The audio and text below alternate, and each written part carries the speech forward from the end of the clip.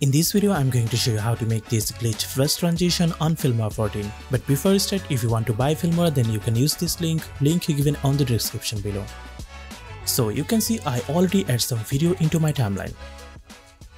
So first of all, go to the stock media, then add white color into the upper track, then go to the middle part of 2 video, then go back 3 frames and split this. Then delete the first part, then again go to the middle part of 2 video, then go forward 3 frames and then split this and delete the extra part. Okay, now select your white color and go to the mask section and then add this linear mask and make sure your blur strain to 0. So now it's look like this. Then go to the middle part of 2 videos and split this. Then select the first part and simply invert the mask. And now it's look like this. So you can see our glitch effect is now showing. Now let's add flush transition. For this, go to the transition and search flush.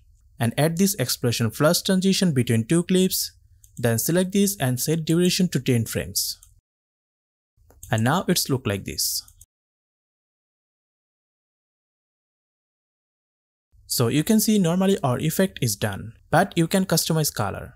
If you want to change the color of white, then simply go to the effect section and search fill and add this all-purpose color fill to your white color.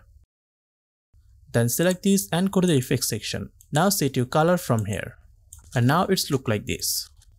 If you want to add more depth, then go to the image section, then go to the compositing and set blending mode to overlay.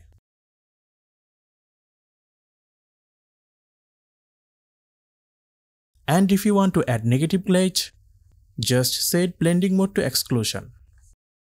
And now it's look like this. So now simply copy this and paste on other transition, and also copy the transition and paste this.